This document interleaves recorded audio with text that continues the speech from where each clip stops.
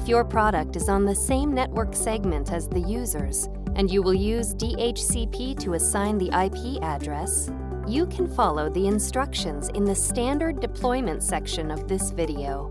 Otherwise, skip to the advanced deployment section of this video.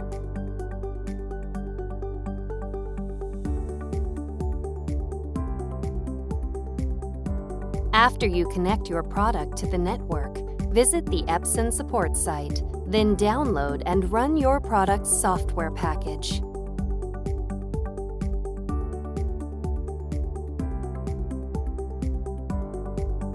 Follow the on-screen instructions to install the software.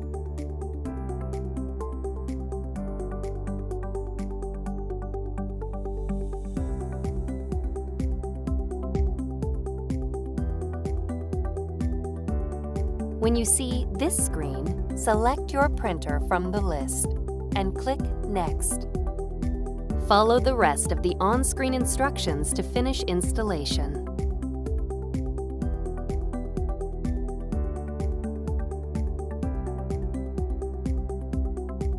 First, determine the static IP address you want to use for the product.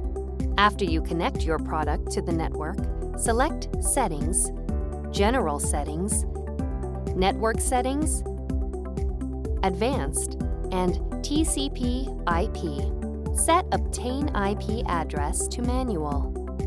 Select the IP address field and enter the static IP address you want to use. Set the subnet mask, default gateway, and DNS settings as needed. Then tap Start Setup. Visit the Epson support site, then download and run your product's software package.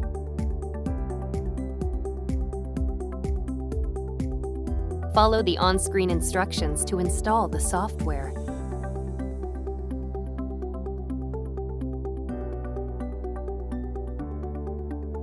When you see this screen, click Advanced Configuration. Enter your product's IP address and click Next. Follow the rest of the on-screen instructions to finish installation.